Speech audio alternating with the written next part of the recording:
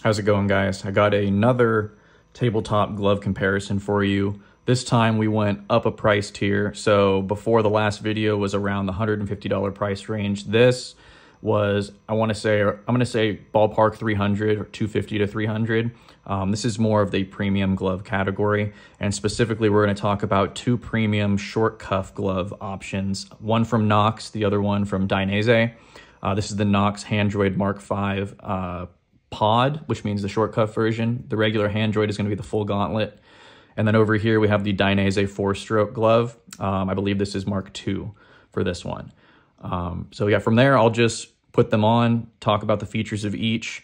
We'll talk about, I guess, what is it, fit, feel, and then my afterthoughts on this. I'm going to try to make this video a little bit more sped up and concise than in the last one. I don't want to drag you guys along for 20 minutes if I don't have to, but just kind of highlight some of the key differences between them in protection, fit, feel, quality, and then my final thoughts, and then we'll be out of here. So I'll start on the right here with the Dainese I. Let's get this one on.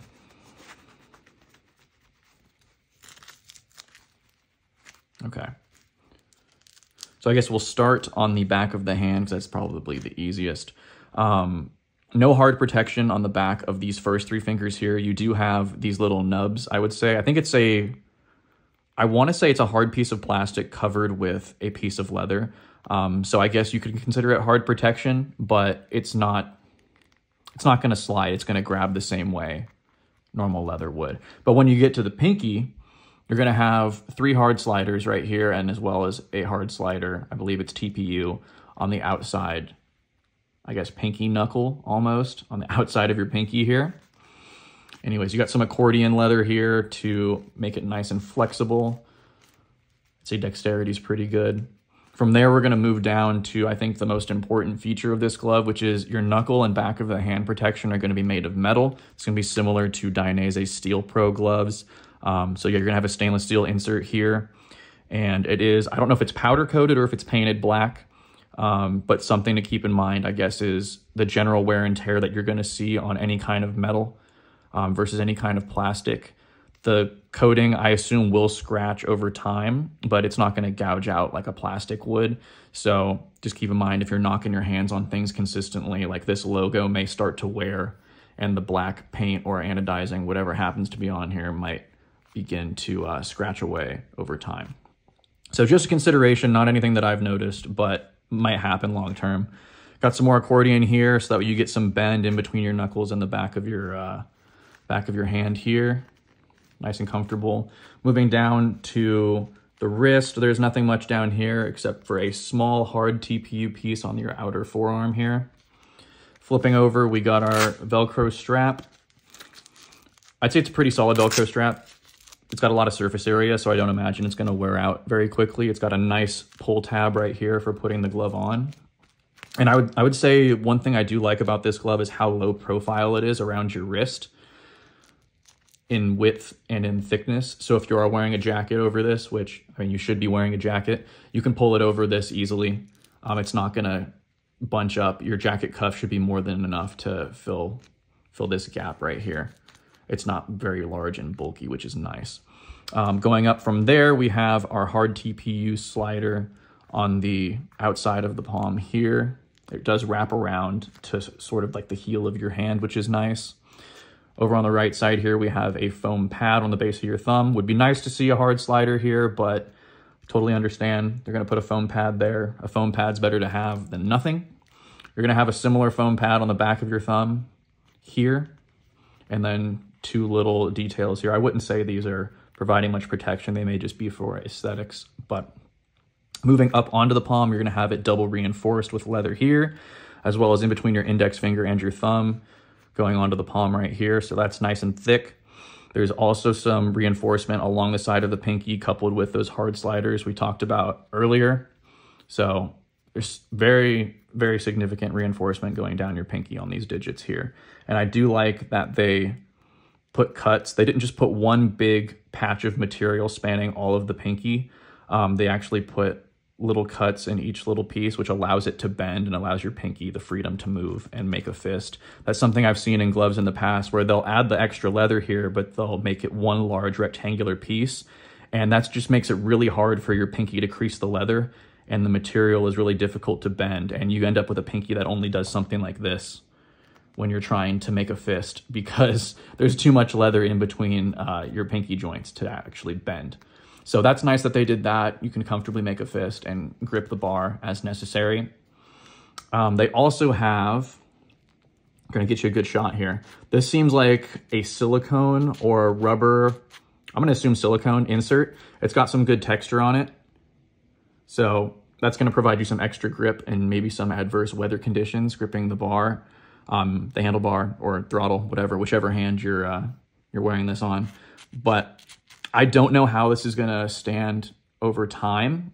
If, let's say, leaving your gloves out in the sun is gonna cause this to crack, which you should probably never be leaving leather gloves out in the sun to dry anyways, but it might cause this to crack or wear over time. I think personally, I might have just wanted to see some leather, just some reinforced leather here. I've never had a problem with grip in this area, but I guess if you're buying this specifically for rainy weather or maybe winter, that's something for you to consider. Another note is that there is no perforations on this glove. You're looking at the fingers here. They're all smooth. So there's no ventilation at all whatsoever, except on the sides of your fingers here. So if you're looking for a glove that's gonna be well ventilated, that might be able to flex to summer riding, I would say if you're riding in extreme heat, like, I don't know, Texas, maybe Southern California, in the desert, depending on where you're at, Arizona, I probably wouldn't recommend this glove because my hand is already sweating in it, and my house is an appropriate temperature right now. So it's already getting kind of like sweaty in here, and I've only had it on for a few minutes. So I can't imagine what riding would be like on a hot day. But if you're looking for something that might be more fall, spring, maybe some winter, if you wanted a short cuff in the winter, I think you could probably make this work, but not anything too freezing of temperatures. But definitely a warmer glove there. You've got perforations on the back, since we're on the subject of perforations, here around your wrist, and then a little bit on the back of the thumb right here. But honestly, I don't really think it's doing much for the breathability of the glove. So that's just something, if there's anything to take away from this, is that very adequately protective, feels very robust. The leather feels very thick, very protective, very confidence inspiring, but it's definitely not gonna vent like other gloves. So just keep that in mind if you're buying it for the summertime. But as far as features go, I think that's about it for the features on this one. Fit-wise, this is a size medium, and per the size chart, I believe I am between a medium and a large, and I size down for the medium. I actually would need to go another size down and get a small in this. So I know Dainese's fit different than other gloves. Some people have complained that their proportions are weird, like the fingers are overly long. I've heard that before. That's similar to what I'm experiencing here. All of the fingers are definitely uniformly long. The thumb itself is more significantly long than the others. But I'm also just finding the palm is really wide. And I think that comes from this armor on the back, this knuckle protector. You might be able to tell just the way it looks from the back. The palm looks like really, really wide. It's almost like a mitt with little fingers. And what I'm finding is that this dimension on the back of the knuckle is rigid. So like I'm hitting the reinforcement, the metal on either side, but if I flip it over, my palm is actually like only this wide. So there's a fair amount of overhang of material, of extra material on each side. And I think that's creating this kind of void of space on either side of my hand and making the palm feel extra large. So something to consider, maybe size down depending on if you have a relatively skinny hand or a relatively thick hand. I'm not going to say it's going to fit everyone the same way, but from my experience, I would say size down one full size, just because per the size chart, I should have gotten a large or a medium large, and in this case, I should have gotten a small. But yeah, I think that covers features, protection, and fit for this guy. So from here, we'll move on to the Knox. Put that one there. Okay, So this guy, the first thing you're going to notice is it has the BOA system, which I'll get on once I get the glove on. I'll talk more about that. Okay, so I guess sticking to the script, I'm going to go ahead and go through the same criteria that I did with the Dainese I gloves. So from the back of the hand, we're going to talk about protection, moving from the tips down. Some nice accordion on the back of here, give you some nice flexibility on your first digit, which is nice. I don't think it provides that much, but design-wise, I think it looks good aesthetically. The big thing with the Handroid that you're going to notice over all other gloves is just the articulation of the fingers. This whole large protective plate on the back, and then the actual Handroid little articulations here. So it's very polar. Some people love it, some people hate it. I think physically it looks really nice. I really like the aesthetic of it. I like that they're trying to push forward with features and do something different than other glove companies. So that's nice. But what I'm finding is that in function, it's not working out the best for me. But I'll get into that later. So back here we have all of your little Handroid articulations here are going to provide substantial protection on the back of your fingers if you're ever to go down with the back of your hand going downwards, or if you make a fist and your knuckle happens to hit something. These are all going to provide a lot of impact protection as well as abrasion protection. So I wouldn't be surprised if the leather didn't even get touched. And all of these rubber articulations just took the full brunt of the force if you were to go down. So there's those which offer a lot of protection. The entire back of your hand is going to be protected by this solid plastic piece that goes all across here. Then moving down further, you're going to have the BOA system, which there's no protection in these areas. The leather is quite thick around the cuff, I will say that. You're going to have the BOA system, but there is no hard sliding portion around your wrist. I'll touch briefly on the BOA now. I come from a snowboarding background, so I'm familiar with how to use one of these, and I think it's awesome that someone integrated it into a glove because it's very functional. So what you're going to do here is you're going to push the BOA down to engage it. Hear an audible click, and then you can turn it clockwise. And what it's going to do is it's going to pull on these like little retention string cables that go around the length of your wrist, and it snugs up your wrist. So instead of having Velcro, you can go ahead and tighten it that way, which I think is awesome. Functionally, I think it works great, and it feels really nice. It kind of lets you customize the fit, and you don't have to worry about Velcro wearing out over time. So that's really nice. And then if you want to loosen it up, if you maybe made it too tight, you can always just back it off, make it a little bit looser. And if you're ready to take the glove off, you're just going to grab the knob and pull up, and it's going to loosen everything, and then you can go ahead and take the glove off. So I love the integration of this feature. I think it's great. I kind of wish Knox would put it on their entire glove line, but I understand that they're reserving it for their more premium options, so that makes sense. But anyways, getting into the underside now, the palm side. Like I mentioned before, there's going to be no hard protection down here.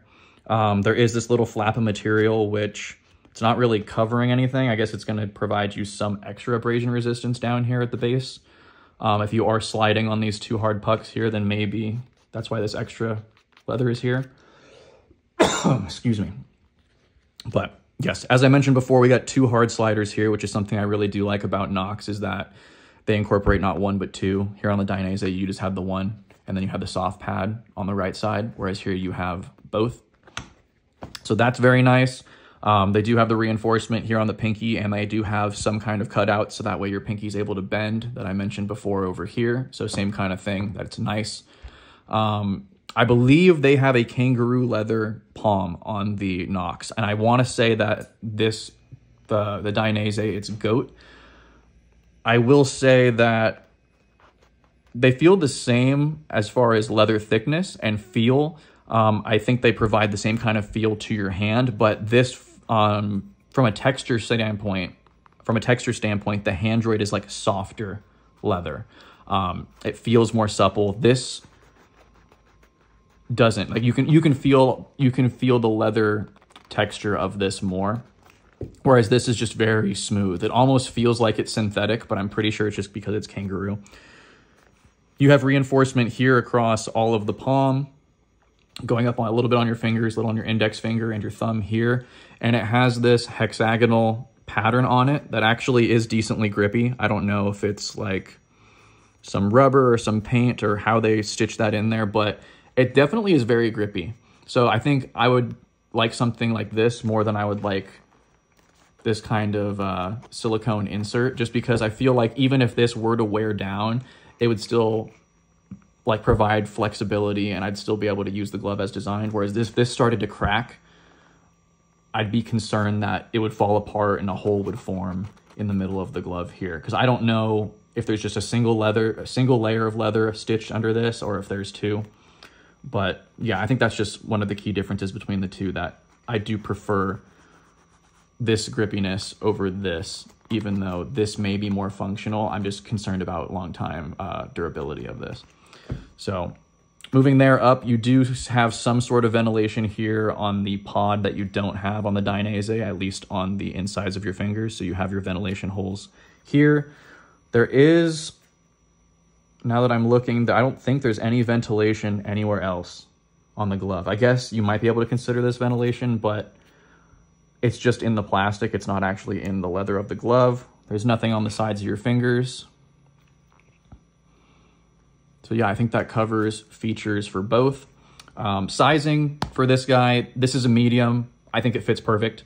I've tried on smalls in the Knox lineup before in other gloves, and I think that they don't fit per their size chart. So I should be, per their size chart, a medium large, and then I'm actually a medium. So I guess they run a bit larger than they're advertised, I will say. Because previously I bought a small in one of the Knox gloves and returned it because it was too small, even though their size chart said that that's what I should be. So anyways, that's besides the point. These are both mediums. I would say the Dainese fits a bit larger as far as mediums go, so maybe size down, but the pod fits like a medium should, in my opinion. I've been a medium in other gloves. I believe in the two Revits that I reviewed in the last video, they were both size large, but I am a size medium in those as well. So typically across the board, I'm a medium in the Knox, but I'm a small in the Dainese. So take that for what it's worth as far as sizing goes, if that helps you make your decision. Obviously, I suggest that you go in person if you can and try these on. But anyways, going into just like some final thoughts on both of these. One thing I was kind of disappointed in, specifically with the Knox, is the fit and finish did not feel adequate per the price tier that it's in. This one is $259. This one is $300. If you get the Dainese, goes on sale pretty frequently for 20% off. I think they're running a Black Friday special right now. So that puts them almost 1-to-1 for price. So I'd say that these are pretty adequate to cross shop against each other. But the Knox feels, this whole plastic area on the back of the hand just kind of feels like cheap, like plastic that you'd find in your car. It almost feels like that black plastic crinkly trim that you'd find in like the touch surfaces of a vehicle. I don't know if you can hear if I press on this.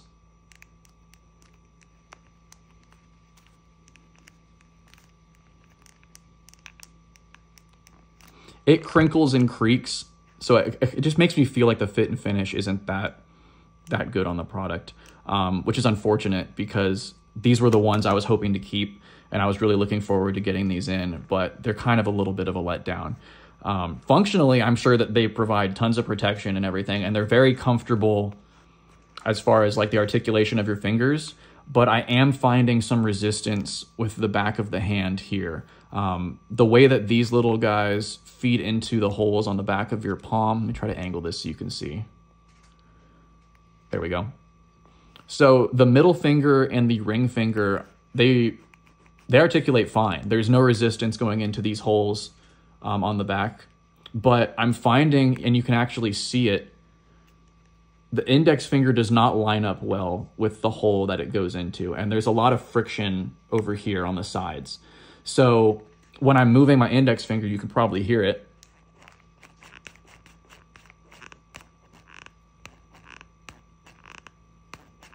It squeaks and creaks, and I'm not sure if that's something that would wear in over time, but it definitely It kind of made me cringe when I first put them on and I started bending my fingers and I started hearing this. I was like, oh yeah, that's not something that I want when I'm in this price tier.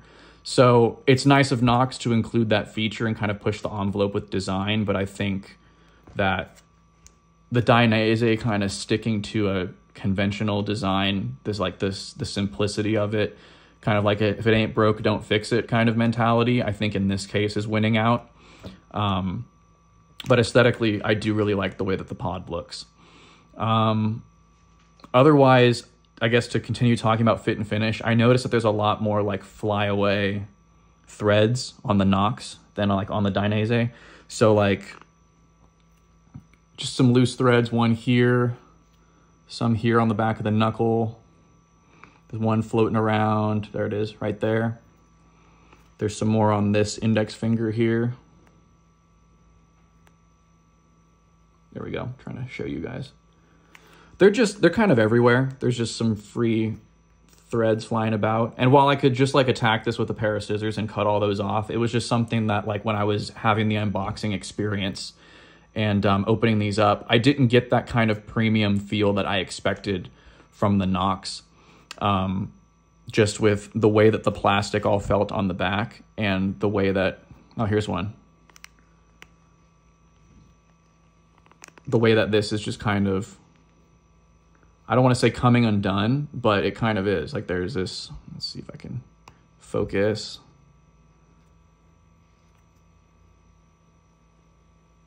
Yeah, so that wasn't very confidence inspiring. It kind of made me question whether the stitching is going to hold up over time or not. But yeah, anyways, that's kind of my points of concern with the pod. So I fully expected to like the pod way more than the Dainese, but I think I came out liking the Dainese more. So I think that about wraps up my thoughts of these against each other. I'm not going to go with either of these, unfortunately, so I'm still on the hunt. I think that the glove I'm actually going to go forward with is it's actually by Knox. It's going to be the Olton Mark II.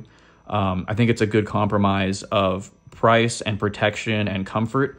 I actually bought it in a size small, thinking that I was a small, and it was just a bit too tight, and I ended up giving it to my buddy. So he has it now, and I gave it to him before I was able to make a video on it. So what I'm going to do is order another pair of those in a size medium, which will be actually mine, and then I'll come back on here and review them and give you a rundown of why I ended up picking those over either of the two rivets from the last video and either of these two premium options that I've now had exposure to.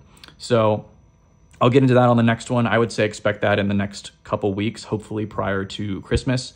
It depends how long shipping takes and if my size is in stock. But yeah, thanks for tagging along for this review on these guys. I apologize again, it looks like the video ran a bit long, but I wanted to be as thorough as possible and kind of express my concerns with either and explain why they're going back. I guess I didn't really get into why, even though I like the Dainese, why it's going back. For me, it's just the way it feels, price difference-wise, it doesn't seem like it's worth $100 more than the other gloves that I reviewed in the first video, the two rivets, the Cayenne and the RSR4. It doesn't feel like I'd rather have the $100 in my pocket and wear one of those. I think those they have the same kind of protection. You're not really getting much more for the money here. I mean, if you really want metal, then go for that. But I think features-wise, those ones are more than adequate. I'd say the gloves in the 150 price tier are more than adequate. It's just if you really wanted a Dainese glove, you wanted the metal, then I'd say go for that. But I guess I just wasn't wowed by either of these the way I expected to be for the amount of money that I was paying. And I was fully prepared to keep either one of these if I felt like my expectations were exceeded. They just weren't. So anyways, thanks for tagging along again. Apologize for the length, but expect another video coming out in the next few weeks with my my final choice on the Knox Olton Mark II. So thank you all. Appreciate it. Catch you on the next one.